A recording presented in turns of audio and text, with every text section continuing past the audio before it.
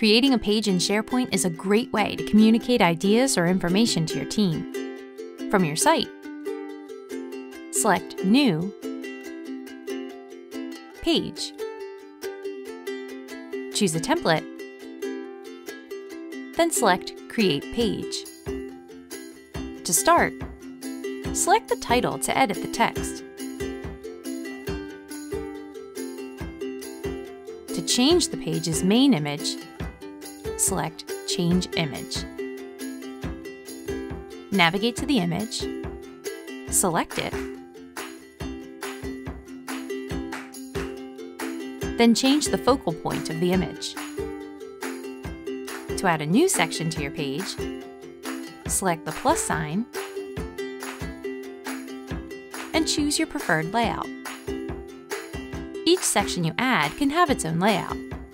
Next, select the plus sign within the newly created section and choose a web part. A web part is the building block for your page. There are many types of web parts, allowing you to add different kinds of content like text, images, files, videos, or even more dynamic content like Microsoft Forms or Power BI reports. After you insert a web part, edit and customize it to exactly what you want.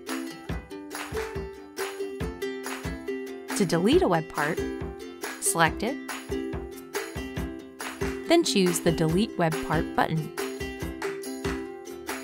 Also do this to delete a section.